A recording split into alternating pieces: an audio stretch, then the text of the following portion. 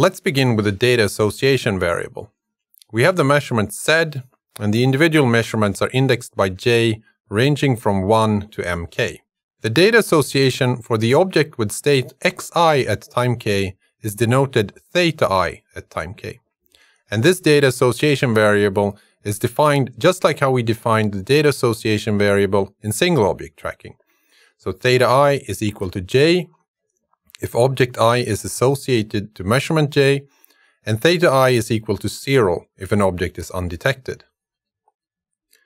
The n-object association, theta k, is then defined as a vector that consists of the associations for each individual object, theta 1, theta 2, and so on until theta n. So we can have a look at an example with some example data associations. We have two objects with states x1 and x2 and two measurements z1 and z2. One possible association is that the multi-object association theta is equal to the vector with elements 1 and 0. And this means that the object with state x1 is associated to detection z1, and the object with state x2 is not associated to any measurements. In other words, that object is misdetected. Another possible association when we have two objects and two measurements is the one shown here, the association vector with elements 2 and 1. And for this association, now the object with state x1 is associated to detection z2, and the object with state x2 is associated to detection z1.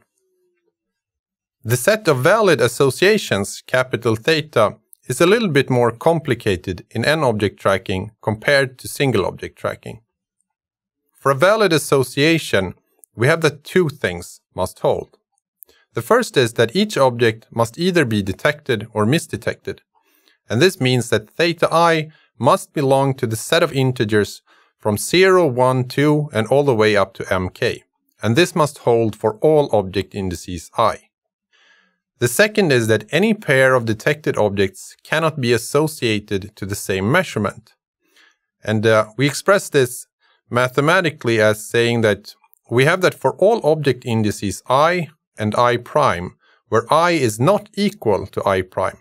If theta I is not equal to 0 and theta I prime is not equal to 0, in other words, both those objects are associated to some measurement, then it must necessarily hold that theta I is not equal to theta I prime. So in other words, they cannot be associated to the same measurement. In object tracking, this is part of the point object assumption.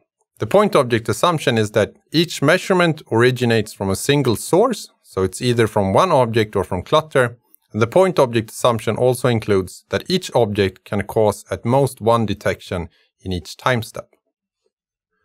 These two requirements, 1 and 2, together they ensure that at most n measurements are associated to the n objects.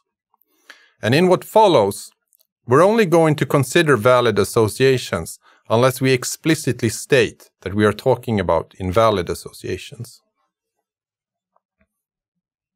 Let's have a look at some examples of valid and invalid associations.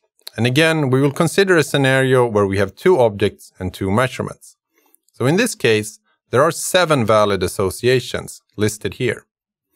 In the first one, neither of the objects is detected.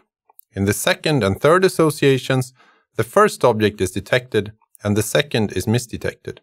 In the fourth and fifth associations, the first object is misdetected and the second is detected. And finally, in the sixth and seventh associations, both objects are associated to a detection.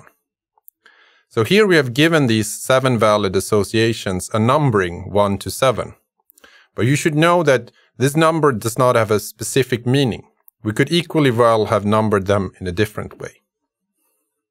We can also have a look at what some invalid associations are for this example, when we have two objects and two measurements.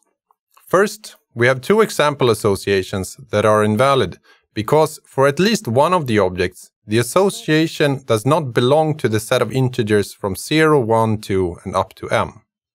And then we have two example associations that are invalid because the same measurement has been associated to multiple objects.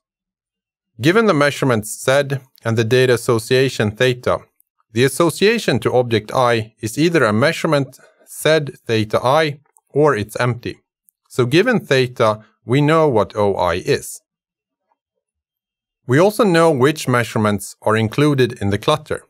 Mathematically, we can express this as the measurements indexed by J such that it does not exist any object index I for which the association theta I is equal to J. And we're also going to express this in a more abbreviated way, J such that it does not exist a theta I equal to J. Lastly, we also know the number of object detections and the number of clutter detections. And here we have denoted them MO and MC. So given a data association theta, MO is simply the number of non-zero entries in the vector theta, and MC is given by M minus MO. So let's consider the example with 2 objects and 2 measurements again. In this table, we have listed the 7 valid associations, and for each association, you can find what the corresponding association to object with state x1 is, the association to object with state x2. These are denoted capital O1 and capital O2, respectively. You can also see what the set of clutter measurements given the association is. And lastly, you can see for each association how many object detections there are and how many clutter detections there are. So if you would like to study this table closely, you could pause the video now and do so.